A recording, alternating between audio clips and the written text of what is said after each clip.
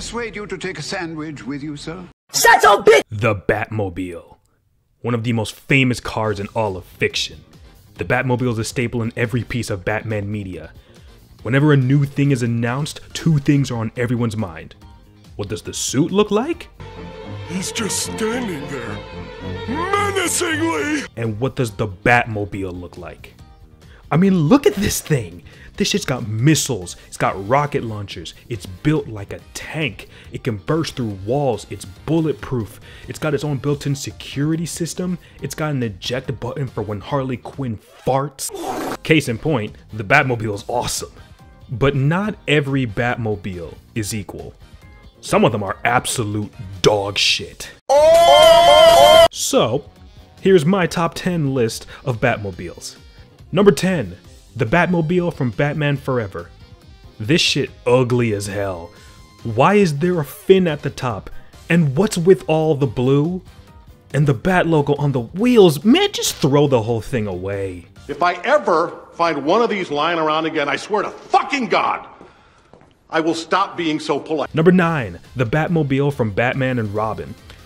Now this one's not as bad as the last one, but again, what's with all the blue? It looks like a toy and it's dumb. Number 8, the 1960s Batmobile. It's not that bad, honestly. Looks kinda cozy, but I wouldn't want to bring it into battle. Overall though, it's not that bad. Some days you just can't get rid of a bomb. Number 7, the Batmobile from Batman the Animated Series. Now I know people love this one, but I don't really see it. It's just a really long car. It's a very cool long car, but it's still just a long car.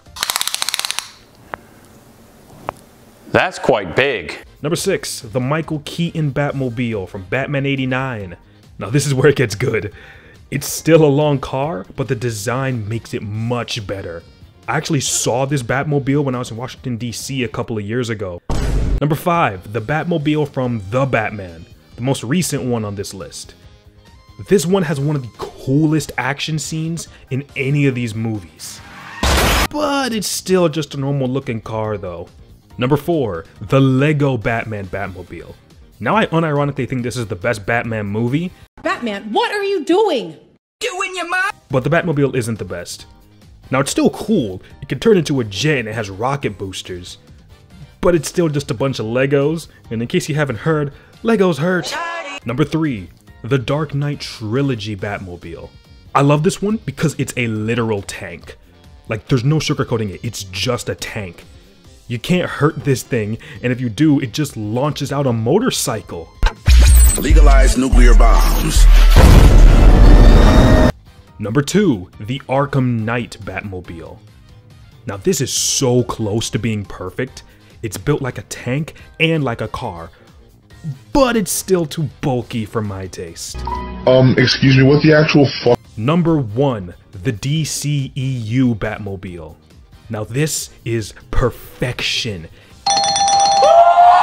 It's built like a tank and a car while still being sleek. It has all the weapons and it's just as awesome. So yeah, this is the best Batmobile. No competition.